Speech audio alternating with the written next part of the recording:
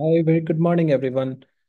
So today we are going to talk about RPLND. Okay, when we discuss the management of a non-seminomatous germ cell tumor in a testicular cancer, the discussion of RPLND becomes very important. There are various terminologies you will be coming across regarding the types of RPLND.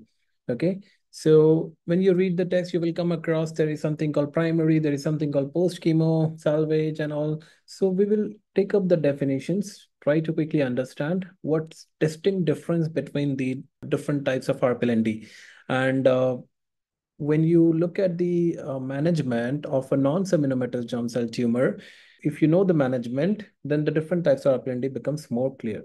So we start by looking at the management of a non-seminomatous germ cell tumor. So mainly we consider RPLND for a clinical stage 2. For a clinical stage 2 non-seminomatous germ cell tumor, it means the patient has retroperitoneal lymph nodes. Okay. And these are again classified into A, B, and C, depending on the size of the retroperitoneal lymph nodes. So if in a clinical stage 2 retroperitoneal lymph nodes, when they're present, the next thing that you look at is the serum tumor markers. So you look at the serum tumor markers in this patient because your management significantly depends or differs depending on the levels of the serum tumor markers. If your markers are elevated, in that case, you offer the patient first-line chemotherapy. The basic concept is you are expecting a systemic disease, you are expecting a micrometastasis, therefore you offer the patient a first-line chemotherapy, which is a BEP regimen, 3 cycles. If the markers are normal, in that case, you offer the patient RPLND. This type of RPLND that you are offering the patient in the first line of management is known as the primary RPLND. Okay. So what is primary RPLND? The lymph node dissection that you're offering at the first line management when the markers are normal with the positive retroperitoneal lymph nodes in a CT scan. This is known as the primary RPLND. Suppose you start the patient on a first line chemotherapy because the markers were elevated. Now, after that, you do a follow-up. Definitely, you will get a follow-up after you have completed the 3 cycles of BEP. You will do a CT scan to see for any residual mass. So you do a CT scan, and unfortunately, you find there is a residual mass.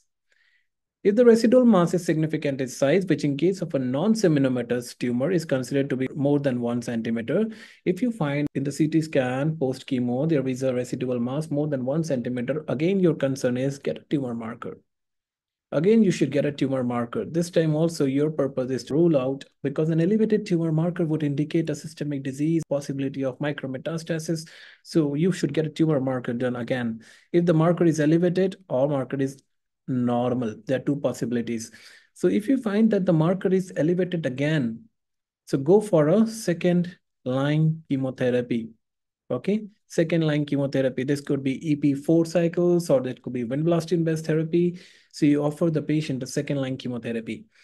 But if the markers are normal, there is a residual mass, you expect a metastasis restricted to the lymph nodes. In that case, you offer the patient another RPLND.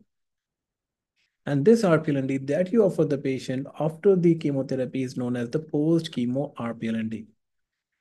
The patient already received the first line chemotherapy. Okay, so if there is a mass which is residuing or which is persisting after the chemotherapy, it's most likely that the mass is not responding to chemotherapy. Either it is a teratoma or it is a necrosis. The most likely histology of a mass which is persisting after the first line chemotherapy is likely to be a teratoma or a necrosis because those are the things which don't respond to chemotherapy. Very little possibility is that this mass could be a viable malignancy. Okay, it could be a viable malignancy also, but it's very little possibility, and that's only seen in about 15% of the patients you find it's a viable malignancy. If at all you do a post-chemo RPLND and you find there is a viable malignancy in the histology, this is a poor prognostic marker. That means the cancer remains even after the first-line chemotherapy. That's a marker of a poor overall survival. And in that case, you have to consider offering the patient an adjuvant chemotherapy with the BEP 2 cycles. Okay, so there will be controversies here, but for your exam, please remember this. If there is a residual mass after a first line chemotherapy and the markers are normal, offer the patient PC-RPLND, that is post-chemo RPLND. Post-chemo RPLND, it's most likely that it will be a teratoma or a necrosis. If at all it is a viable malignancy that indicates a poor prognostic marker, and you offer the patient adjuvant cycle of 2 cycles, okay? This is important. Now, let's move forward. Suppose you again take up this patient. This time the patient again received the second line chemotherapy, and you again follow up the patient. So the cycle continues. You do a follow-up with a CT scan, and again you do a CT scan. You find there is a residual mass. This time again you get a serum tumor markers. There are two possibilities. The markers are normal or the markers are elevated. Now, if the markers remains elevated even after 2 cycles of chemotherapy, 2 lines of chemotherapy, you offer the patient a third line chemotherapy in that case. So if the markers are elevated even after that, then the third option will be a third line chemotherapy. Usually these regimens are not very effective. And let's see what other alternatives we have. So if you offer the patient third line chemotherapy, it's on the scenario that the markers remain elevated along with the residual mass. But if this time you find that the markers are normal and there is a residual mass, in that case, you again offer the patient an RPLND, and this time the RPLND that you offer after 2 chemotherapy regimens is known as the salvage RPLND. Okay, what is salvage RPLND? Salvage RPLND is the one that you offer after a patient has received 2 lines of chemotherapy and the markers remain normal, and the salvage RPLND has a poor outcome. Okay. If a mass persists after 2 lines of chemotherapy that's not responding, then it's likely an overall survival and the progression is more than the previous RPLND, like a post-chemo RPLND. So the outcomes of a salvage RPLND is worse than a post-chemo RPLND. Now, there is another term which you need to understand, and that is known as the desperation RPLND. Okay. Now, what is desperation RPLND? If you offer, so patient has received all chemotherapy regimens, still the markers remains elevated more than normal, either in the decreasing trend or still elevated. You don't have any other chemotherapy options, and the next option that you have is to go for an RPLND. But this is only possible if the patient has a metastasis which is limited to particular lymph nodes, which can be removed surgically. If the patient has widespread metastasis, in that case, you're not going to offer the patient a desperation RPLND. Okay. So I'll just quickly summarize this. This is a wonderful table that I have for you, wonderful algorithm. So you see a patient with a non-seminomatous germ cell tumor, and this is mainly for clinical stage 2, where the patient has a retroperitoneal lymph node. And if the patient has a marker elevated, the first you go for a first-line chemotherapy. And if the markers are normal, you prefer for a primary RPLND. Okay. Now, if you after a first-line chemotherapy, if there is a residual mass which is significant, if it is more than 1 centimeter, and in that case, even if the markers are elevated, you offer the patient second-line chemotherapy with the concept that there is a possibility of a systemic disease. And if the markers remains normal, in that case, you go for a post-chemo RPLND. As I said, the possibility of a viable malignancy in a post-chemo RPLND is very less. Okay, remember TNM, that is teratoma, necrosis, and a malignancy. The post-chemo RPLND has a very little possibility of a viable malignancy. It's most likely the ones that did not respond to chemo are the ones like teratoma or a necrosis. Okay. Suppose the patient receives a second-line chemo and there is a persistent residual mass after that. If there is an elevated markers, you go for a third-line chemo. Markers are normal, you go for an RPLND, and this time it's known as salvage RPLND. That is the last hope that you have.